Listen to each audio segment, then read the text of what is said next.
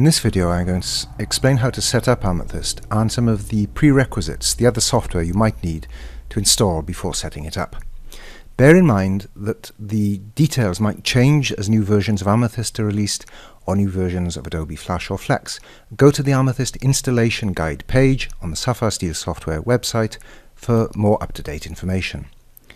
The first thing you will need is Visual Studio. If you haven't got a commercial edition already installed, you can download a free Visual Studio shell from Microsoft. The shell is going to be a one-language version of Visual Studio. It'll support Flash and ActionScript development via Amethyst, but it won't support the normal Visual Studio languages such as C# and Visual Basic. If you have a commercial version of Visual Studio 2008 or 2010, you don't need to install the shell. Now, if you plan to do any Flex development, you'll need to download Adobe's Flex framework, and one of the requirements for that is to have the Java runtime. So make sure that you've got that installed. You might already have it installed. If not, now is the time to do so. And once you've installed the Java runtime, you're then ready to go onto the Adobe site to download the Flex framework. You'll be asked to select a couple of answers to questions, and then you can download it. It's a big download, so it might take a little while if you're on a slow connection. Now, if you're doing visual development with Flex, you absolutely must have the SDK installed. If you're just a Flash IDE developer, you're only going to be doing development using Flash CS5, CS4 or a later version and sharing those projects with Amethyst, then you might not need Flex. But anyway, for now I'm showing you that I've installed Flex. I'm unzipping it using the Windows unzipping tool. This is quite slow. If you've got a third-party unzipper, it's going to work a lot faster than this. I'm moving my Flex SDK directory to the top-level directory because I don't want it in the downloads directory, and Amethyst should be able to auto-locate it in some more obvious location.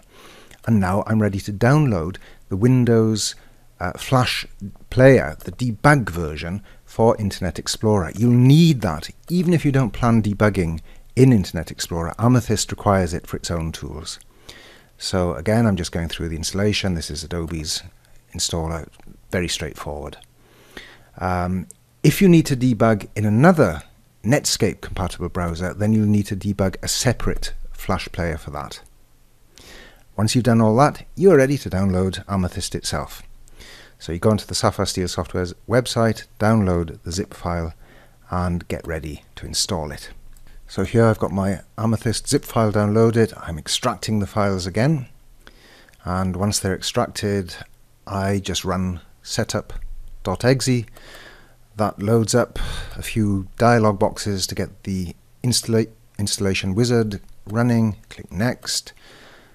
I agree to the license, accept the default location, and away it goes.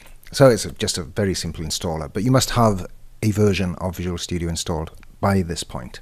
At the end, you can either buy now or continue the trial. I just continue the trial. That unlocks the full features of Amethyst for a test period.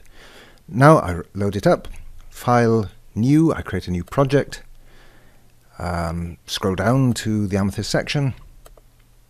For now I'll just create a Flex 4.5 project. That's the SDK that I've installed.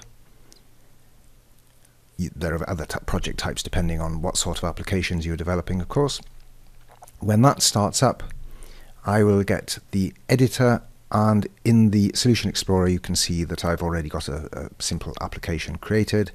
I've turned to the designer. I can drag and drop controls onto the designer, double click them to create event handlers, and I'm ready to start coding. So simple alert, see the IntelliSense is firing away. So I just put alert.show hello world, and I'm ready to debug. So I click to put a breakpoint in the margin, click the debug thing. I don't want this prompt, do I want to build every time? So I check the box there, and that won't prompt me again in future when I start a debugging session. And that's it. I'm ready to run. I click the button, hit the breakpoint, and now I'm using the debugger. So Amethyst is all fully installed at this point, and I'm ready to do whatever sorts of projects I wish this happens to be a Flex project, it could be one that's shared with the Flash IDE if that's what you're doing.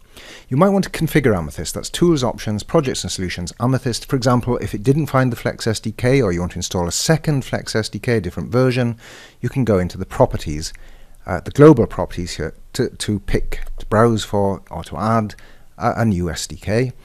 You might also want to go into the text editor options. Here you can set formatting options, indentation, and so on. We have separate tutorials on all these things on the SapphireSteel software website. So if you need more guidance on these specific features, be sure to log on to www.sapphiresteel.com. So that, in essence, is how to get up and running with an installation of Amethyst.